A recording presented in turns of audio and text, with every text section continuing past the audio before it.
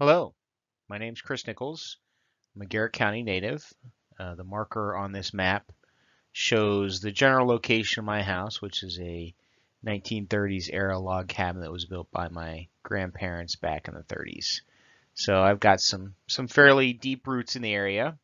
I've always loved maps. They give you a great way to travel through space and time without having to leave your desk. And I've done some projects in my day job where I've gotten to work with geospatial information systems, which is a fancy word for mapping software. And I've taken some of that experience to local projects.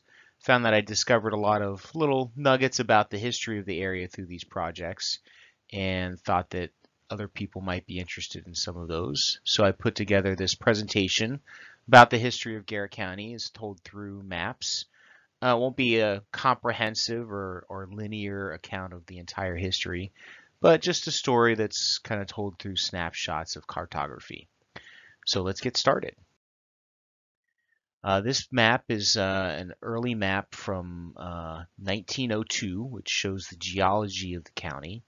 You can think of a geological map as kind of flattening out the surface of the area and then identifying the predominant type of rock and soils that you find there. The predominant rock types and formation that make up Garrett County are Permian, Mississippian, and Devonian. These are all around 200 to 400 million years old. They were formed by shales and sandstones and limestones, which were created as sediments were deposited, stratified, and solidified over geologic time. During the Carboniferous period of around 350 to 300 million years ago, the biological material that created the coal and natural gas deposits were formed as layers were deposited and then compressed over millions of years. So John Denver had it right when he said that life is old here, not just in West Virginia, but also in Maryland, in Western Maryland too. This map shows the elevation in the county, a topographical map. We essentially live on a mountain plateau. Garrett County is sometimes referred to as Maryland's tableland, since to the west and east of us is flatter and more level, and you come up onto a table as you approach the county from either direction.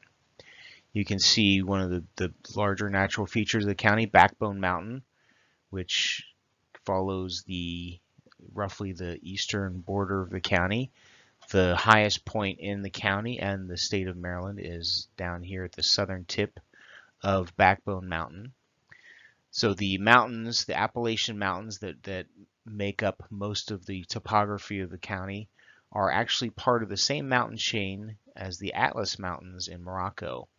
These mountains were all formed when the Americas and Africa were part of the giant continent of Pangaea. This blue line that runs down through the county is the Eastern Continental Divide, which means that water falling to the right or east of this line is collected to the Savage River, to the Potomac, and then out to the Chesapeake Bay and eventually the Atlantic Ocean, whereas water falling to the right or west, or to the left or west of this line, is collected mainly through the Youghiogheny River up into the Monongahela, then Ohio, Mississippi, and out to the Gulf of Mexico. So you can truly say that Garrett County is western as far as the topography is concerned as to where the water goes. This map overlays the general layout of Native American trail systems overlaid on top of a modern day map of the county. The natives in the area were predominantly the Iroquois and Algonquin tribes. There's some interesting trail systems here in the county. The western spur of the Native American Great Warpath went through Garrett County and then kind of largely followed Route 50, what is now Route 50. Nemacolin's Trail was an important artery for indigenous people moving east and west throughout the area. The National Freeway or Route 40 and I-68 largely follow the route of this trail now. But in spite of kind of the thoroughfares that pass through the county, there's little evidence that a lot of long-term settlements were created by the indigenous people here in Garrett County. It seems that they prefer to use the area more as a seasonal hunting ground. But you can see that many of today's modern roadways, so as we said, Route 40, Route 50, 219, Route 42, a lot of these major roads that exist now largely follow the paths established by the Native Americans. And you can see that people generally find the quickest and easiest path to wherever they're going. But generally, it does seem that they avoided the central part of the county, what would become Deep Creek Lake. And that's not just because they wanted to avoid the tourism traffic, but obviously Deep Creek Lake didn't exist then, and it was more of a marshy, swampy area that was more difficult to travel through. So most of their trails did avoid the area that would become Deep Creek Lake.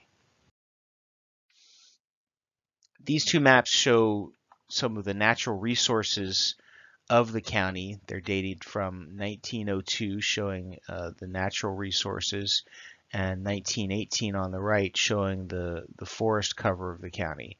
And around the turn of the 20th century, most of the resources in the county were things that either grew in the ground or you could dig out of the ground. So coal, fire clay, lime, all of these are mineral-based resources. There was there were and still are coal mining operations in the county. There was a fairly large fire clay kiln that made bricks from the fire clay in the area. There's still some mineral aggregate producers in the area as well. Most of the other resources were farming related, so buckwheat, potatoes, corn, those type of resources, and a lot of livestock production and raising that happened in the southern part of the county. As for the forest cover, around that time the county was and still is highly forested and covered by trees, and that was a major resource industrial area for the county as far as timber extraction and production of forest products. This map shows the extent of what could have been Garrett County or Maryland. So when Charles I was dividing up lands among his lords, so in this case he divided land between Lord Fairfax of Virginia and Lord Baltimore of Maryland. He used the Potomac River was the dividing line between their two territories, and the western extent of their territories went to the headwaters of the Potomac River.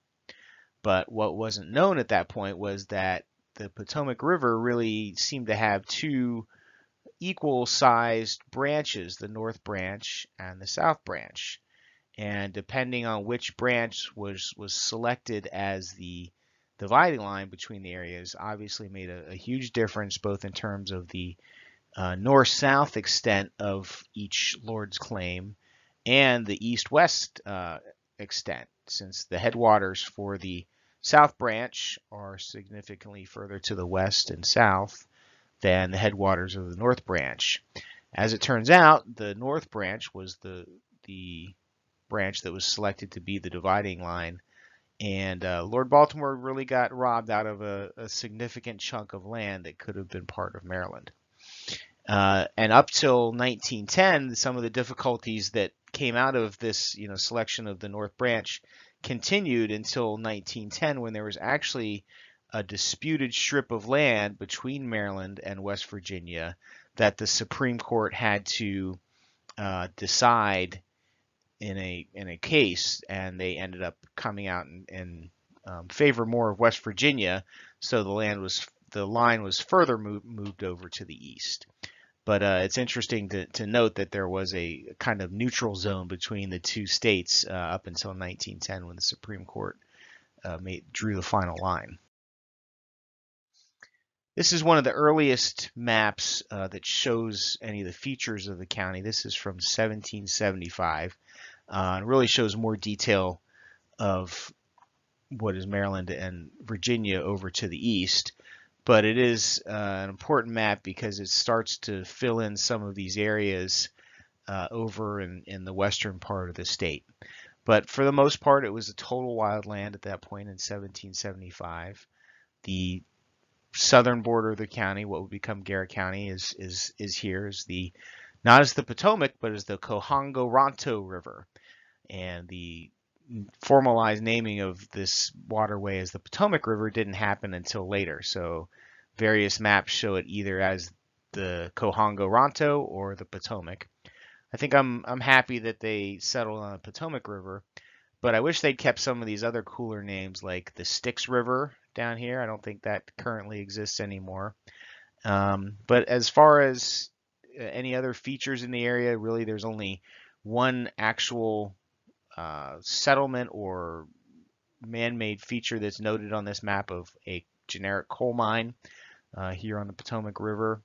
And some of these streams and creeks have Laurel Creek is still named that and is generally where that is located. But for the most part, the area was a complete wild land that was poorly understood and mapped and very sparsely settled, if at all. In 1932, the state of Maryland commissioned some surveyors and map makers to make a map commemorating the 200th birthday of George Washington. So this is a zoomed in view of that map showing generally Garrett County, and the map showed all of the routes and some of the locations that George Washington took throughout his various travels in the colonies and the new country. And I think it's fairly well known that George Washington traveled along what is the National Road, this northern route, during his service as a British Army officer under General Braddock. So he traveled this route a number of times in the northern part of the county. But what is possibly well less known is that he traveled through the southern edge of the county, and this was in 1784. And this was during a trip that he took to Perryopolis, Pennsylvania, so up somewhat close to Pittsburgh. He went up there to inspect some lands that, ironically enough, he was awarded for his service in the French and Indian War as a British military officer. And then on the way back from that trip, he came back through on a somewhat bushwhacking expedition back through what would become West Virginia, and then down through the southern part of the county. And his goal on this journey was to identify possible waterways and routes for the extension of the C&O Canal.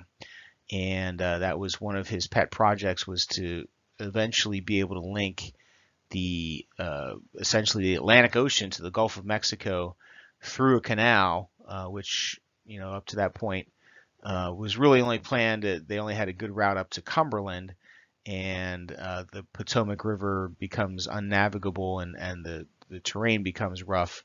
So he was looking for a route that would be able to connect this point in the C&O Canal all the way out to essentially the Ohio River.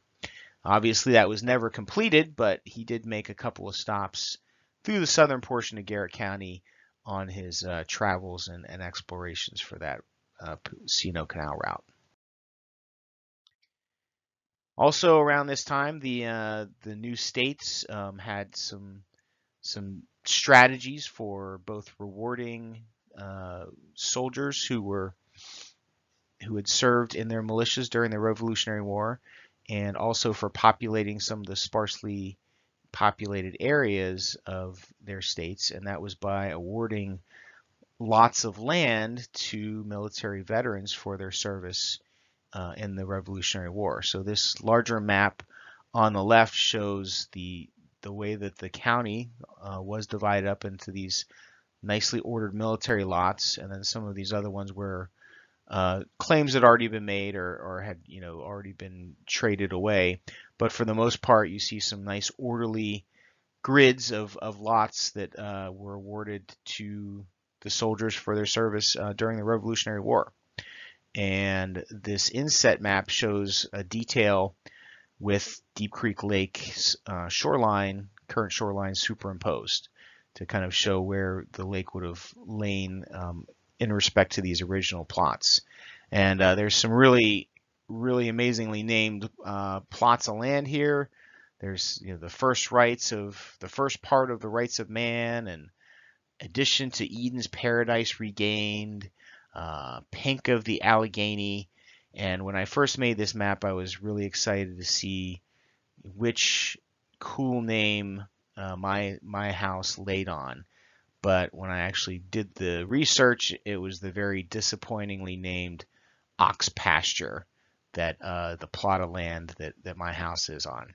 So if you have a house in the area, you can use this type of map to track down, if you had a very cool original plot of land that your house is on today.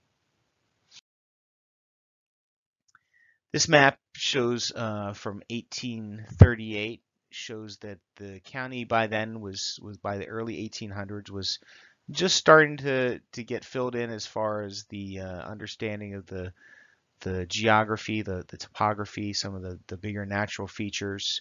It was still part of Allegheny, or still was Allegheny County at that point in 1838. And many of the natural features are being well described here in the map. So we see the Youghiogheny River, we see some of the major mountains, and of course we don't see Deep Creek Lake, but we see Deep Creek in here. And this current era of the early 1800s was the prime of Meshach Browning. He was an early settler of the county and settled in a number of homesteads around what would become Garrett County. He also wrote the book 44 Years of the Life of a Hunter, which chronicled both his hunting stories and has some great details about what life was like as a pioneer in the area during this time period. What's interesting is that the only permanent settlement in what would become Garrett County that's noted on this map, Selbysport, is the only settlement that's noted by Meshach Browning in his book as well. So although there were some more settlements in the southern part of the county, they really only became larger as the railroad came in later in the 1800s, and we'll look at that in one of the next maps. So these maps are, this map is from 1873. Garrett County was split off as its own county from Allegheny County in 1872. So this atlas must have just caught that new change. And by this point, by the late 1800s, much of the county is becoming familiar to modern day map readers as far as the larger towns. We see Accident and Grantsville, of course Oakland, Deer Park, and some of the other ones that are more familiar. We see now that the B&O rail line is a prominent feature on the map. But some of the towns on here, Frankville, Fort Pendleton, some of these have kind of come and gone, and no one has any sign of those anymore. On the right is a map of the major roadways of the county from 1899, and you can see the national road. They call it an abandoned toll road, but it was still a working road at that point. And essentially the routes of 219 going south through the county, and what is now Maryland 42 here as well. In the next series of maps, we're going to look at the development of the lake and how things have changed over time from where the lake was and where it is now. So in the background of this map is a 1901 topographical map, and the blue outline is the current outline and surface area of the lake. So you can see before the lake was there, as I talked about in the earlier slides, a lot of the area of what is now the lake was kind of marshy and swampy, as indicated along in here, and may not have been, the best area to try and get through. But you can see some interesting features. You can, see the course of Deep Creek following kind of the main course of the lake. There was a dam right around where the Glendale Bridge is today. That was a aquaculture dam for raising fish. And it was just created a tiny little lake right there. But that was one of the first dams on Deep Creek before the larger dam that created the entire Deep Creek Lake. And we'll look through some of the next slides and we'll see how things have changed since 1901 and how the lake is formed after that. This is an interesting overlay of a couple, one old layer and one very new layer. So in the background is that topographical map from 1901. So you can see, and we're right around the 219 bridge. So this is where today's 219 bridge is. You can see the area of this zoom in right there. So the current 219 bridge is here. So this would be what is today Rock Lodge Road. And before the lake was here, that roadway came across and crossed what is Deep Creek. This orange area is bathymetry scans that were performed by the Department of Natural Resources around 2012. So this shows the surface of the lake bed, the features of the surface of the lake bed that is underneath the water now. So you can see the course of Deep Creek as it is still maintained underneath the water. You can see where that road crossed over Deep Creek and came out on the other side. And you can actually see the remnants of probably what was a farm that was right on the banks of the Deep Creek here. You can see the foundation of some sort of house, probably a farmhouse, and nice orderly rows of stumps along here, which was likely an orchard for that farm or that settlement. So it's pretty fascinating. You can still see a lot of the details of what was here in 1901 that is still just underneath the surface of the lake.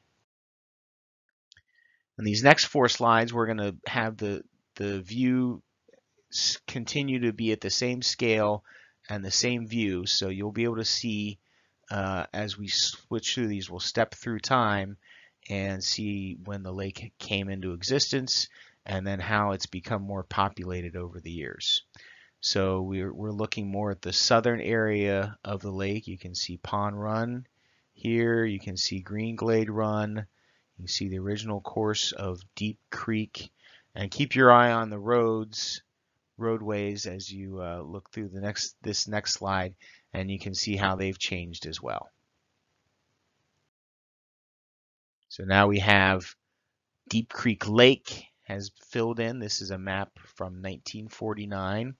All the little black squares represent mostly houses, but some sort of permanent structure. You can see some of those roadways that would have just continued back in 1901, now just dead end, where the lake has kind of dead ended them. And you can continue to see, got Green Glade, you have Deep Creek, now becoming Deep Creek Lake, and you see some structures on the southern part of the lake. In 1938, a newsletter that I found from the Deep Creek Lake Property Owners Association had the following census of lake structures that they had performed, with 139 cottages, 8 camps, 137 approved water supplies, 81 sanitary privies, 52 unsanitary privies, and 82 flush toilets. So, around 150 kind of permanent resident, not full time, but a structure around the lake in 1938. By 1949, it probably maybe double that at that point. And then we'll switch to 25 years later. In 1974, we see a lot more houses and buildings starting to grow in along the southern part of the lake. In a 1962 vacation guide that I'd found, that they insist that only 1/4 of the lake shore has been developed, and there's still room for you. So there was still a good bit, even by the mid-70s, of lakeshore that had not yet been developed, and there was still a lot of area where you could buy a piece of land and put in a house. Now let's zoom forward another, I think, 30. Oh no, this is just 5 years later, showing even yet more developed, kind of some more along Turkey Neck, some more in the Thousand Acres and Sky Valley area. And now I think we'll go around 30 in advance, and you can see a lot more development in some of those areas where there had been virtually no homes at all. So over the past 30 years or so, the buildup of the lake has really risen pretty quickly. So in the last couple slides, I look at a couple of future views of what the maps of the lake and the Garrett County area could be. So this map shows the energy landscape of Garrett County, and we'll step through all of the different layers here.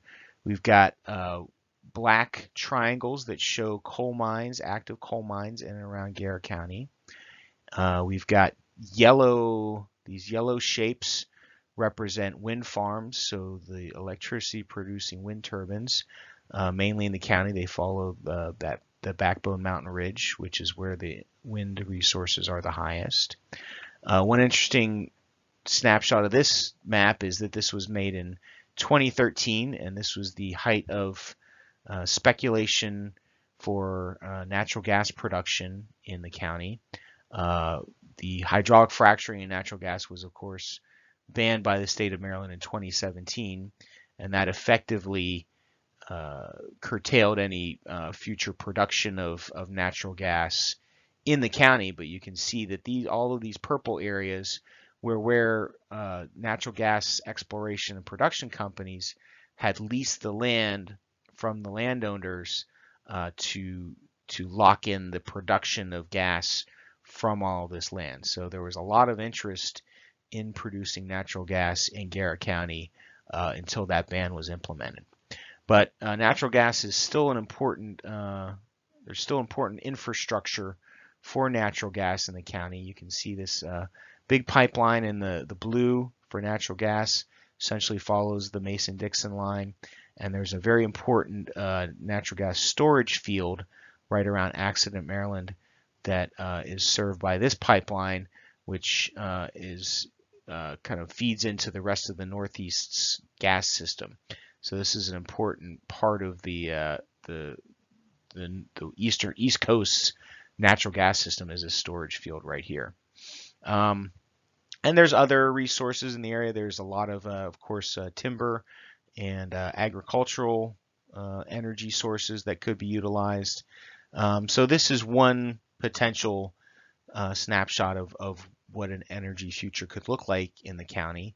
Or another option is a view of the trails in the county. So this is courtesy of Garrett Trails, and shows the trail systems throughout the county, both state and privately made trails. And I like to show this as the kind of a return to that those trails that we showed of the Native Americans throughout the county. And this type of future for the county would leverage more of that wilderness and wildness of the county and use that as the big economic resource that brought in others to share the value of the county. And since there's nothing that's for free, you've gotten to sit through all of these great maps. And I'm just going to do a quick commercial for two of the organizations that I'm involved with that I think could contribute to some of this type of future. One is the Deep Creek Lake Lions Club. We're developing a trail system that is themed around the Meshach Browning's life and times at our park on Bumblebee Road. So that's one project that I think supports this type of natural resource development in a positive way.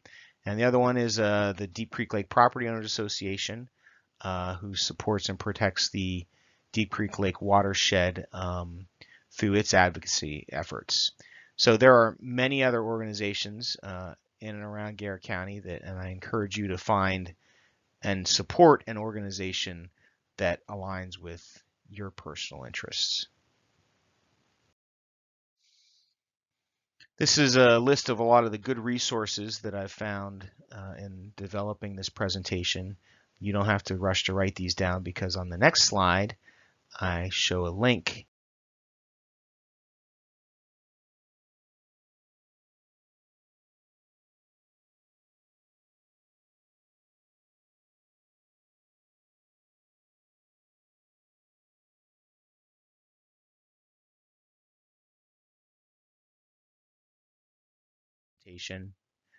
And get it in full with those links are active. So you can download this full presentation at my website, dimesy.com, for free. It's publicly available.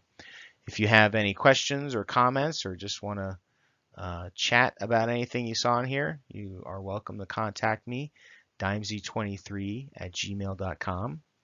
And thanks for taking this journey with me. I hope that whatever roads you happen to choose, they take you on an interesting journey.